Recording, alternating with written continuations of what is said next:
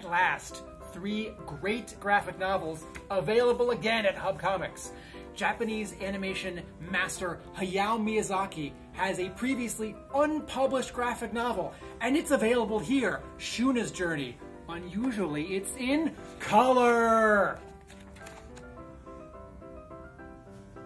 Another choice is Rachel Ball's Wolf, beautifully penciled examination of grief and loss as a young boy moves into a new home and becomes convinced that the man who lives next door is a werewolf.